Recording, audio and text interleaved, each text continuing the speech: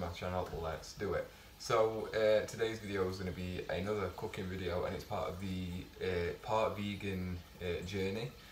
As I mentioned in the last one I did, which was a fair while back now, I'm just now and then doing a bit of vegan food, mainly for a bit of health kick, trying to have a bit of a healthy way of living. I will never ever swear off meat, so I'm not full vegan, just every now and then I'm a part-time one, like one meal in the day, once a month.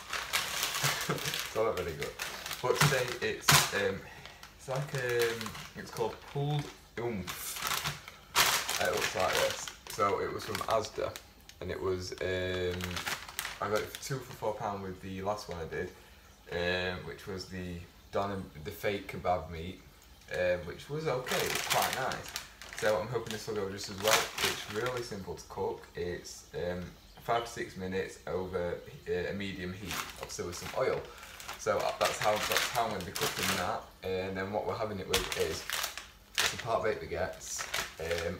I'm going to put a bit of butter on, so I am cheating there, obviously, because butter's not vegan, but like I say, I'm not a proper one, am I? So it doesn't really matter. But this mainly like to try it, see what it's like. It might be worth it. And I'm cheating. We got oven chips and well, some fries.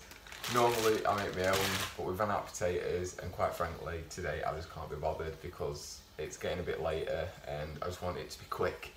And to make my own chips, I've got to boil them and mess about and things like that. So they just take till 10. I'm not really bothered about recording anything about them. It's purely about this. So let's get on with it.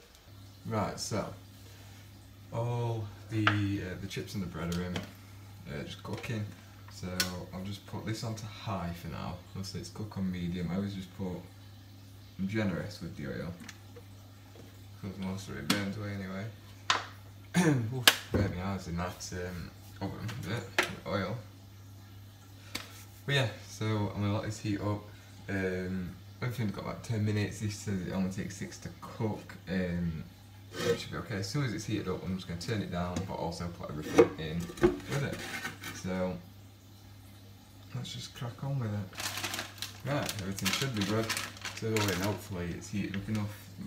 If you've seen my previous videos, you know my oven and my hob and everything is shit. So let's see. It's tiny bit, is it? Yeah. Proper chunky. There we go. So I've just got these because I feel like these will be like pretty much the best thing to serve it with. Over a wooden spoon anyway. Might keep it on high. It says not to, but I got it that high anyway. Hi. Right, we'll come back in a minute when it's cooking a bit more, hopefully. So it is cooking now. I'm going to try and use a fork, because if it's like normal pulled pork, you pull it apart. I'm going to turn it down a bit as well, so I don't want it to overcook. But it's a bit open, I'm not going to lie. It's definitely not pulling very well at the moment. I'm just going to get bits to separate first, really. It's definitely cooking. But yeah, I'm not overly chuffed yet, but mainly because of my hob. So I'm going to get a couple more minutes and we'll come back to it then. Right, so pretty much I think we're about done. Obviously it's made of tofu, I think, this, and I think this has gone with the jackfruit that it's usually done with. But see, this is what we've like got. It's not. It's more rubbery than, you know, pulley, if that makes sense. It might be alright there. We're gonna find out now, anyway, aren't we?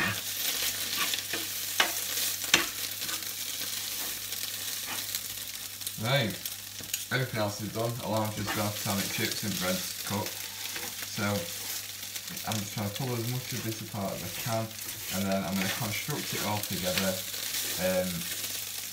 and then I'll taste it. I'll skip to me tasting it so you don't have to watch me making everything together, because I've got it pulled apart about as good as I think I'm ever gonna. So yeah, let's get it all plated up. Right, so it is all done. It smells alright. It's not the strongest smell. You know, slight barbecue-y taste, but that one bit were a bit burnt, to be fair. But so I made it into a sandwich, as I said, which went horribly wrong because cutting the bread it snapped in half, fell to bits. But I wanted to show you what it kind of looks like. So yeah, it looks very porky, doesn't it? Obviously, I might expect it to taste bang on, like the actual thing, but as near to would be nice, you know, for people who maybe have to go vegan for dietary reasons, like something wrong with the stomach, who enjoyed pulled pork before. So I know I love it. And if I had to go because I was ill and I genuinely had to like cut meat out, I'd be gutted that I couldn't eat it. So let's try it.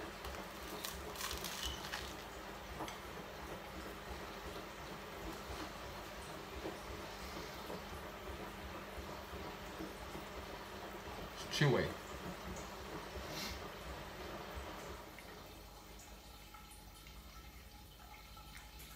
Very chewy. The only way I can really explain it is if you were to eat pork, it'd be a bit like eating the fat.